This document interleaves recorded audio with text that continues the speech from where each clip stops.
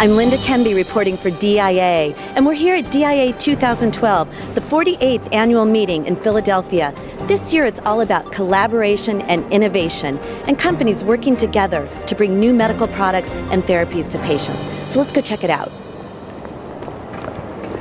The first software product that we announced is called PV Central, and it really stands by the name, and that is Pharmaceutical Central Management, integrating all the key metrics that a pharmaceutical manager would need to manage their business, whether it be compliance metrics, productivity metrics, or even risk management metrics, but all in one simple to use interface, as well as being mobile, so they have access to it whenever they're traveling. The second tool that we have put together is something called Clin Safety, which brings together the worlds of clinical data, receipt, as well as the safety systems.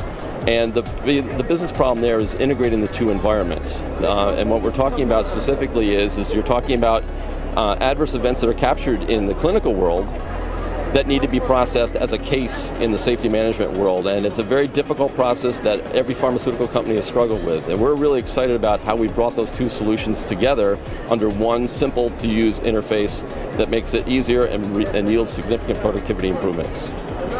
How did you actually come up with this? Was it because of demand from your clients? Yeah, there was a significant interest and frankly, an unmet need in the marketplace. Most of the needs today are solved by custom implementations that require a lot of effort, and pharmaceutical organizations frankly don't have the resources internally to do that.